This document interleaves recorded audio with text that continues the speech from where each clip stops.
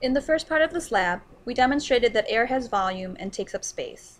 Now we need to demonstrate that air has mass as well.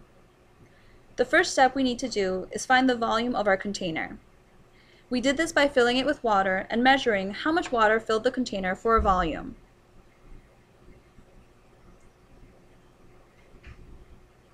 This should be around 627 milliliters.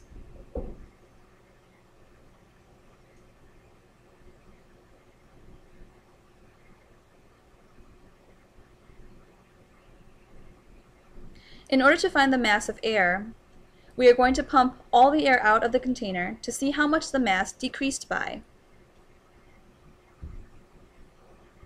The next step is to use a dry container and make sure you measure the mass of the container and the valve that will prevent the air from coming back into the container. If we don't measure the valve, our mass will automatically increase due to having the added apparatus on the balance. Once we find the mass of the bottle and valve, then we need to start pumping air out. We can pump air until it becomes difficult to move the pump. If suddenly it gets easy to pump, that's because the seal has been broken and the valve needs to be reset and the air pumped out again. Once you have finished removing the air, you will find the mass of the bottle and the valve, making sure to take the pump off. You will record this data in your data table. Remember, we calculate the density of air by dividing the mass by the volume.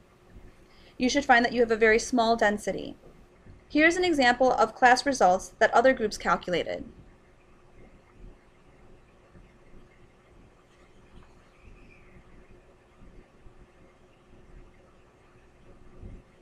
You can see that they had different results because we may not have all pumped the same amount of air out of our containers.